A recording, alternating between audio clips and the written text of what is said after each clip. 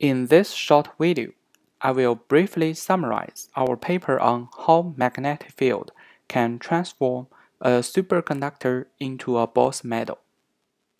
The material under consideration is the lithium barium copper oxide. This material has a dynamical layer decoupling along the z-axis, and effectively we can consider a single layer, where it holds a pair density wave state. Experiments show that above the critical magnetic field, an anomalous metallic state with zero Hall conductivity appears in a finite range of tuning parameters, which calls for explanation. We model the system and superconducting stripes separated by insulating regions. Each stripe is a looser emery liquid and consists of two chains such that we can consider the pairing field only.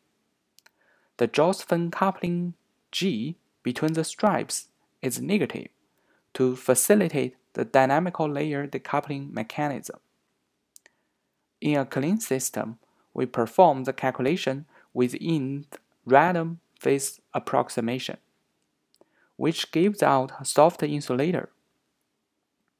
Although a metallic state can be produced by feeding fermionic quasiparticles between stripes, but this will spoil the concept of Bose metal and the zero Hall conductivity. Instead, we propose that if the disorder is strong enough to localize some pairs between the stripes, a purely bosonic metal can appear, and the propagating and localized pairs are coupled by the anti-reflection mechanism, denoted by G.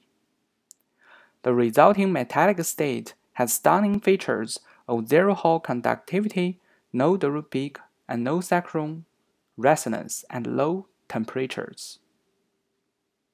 It would be interesting to measure the terahertz conductivity for lithium barium copper oxide to test the relevance of our theory. You are welcome to read our paper for more details.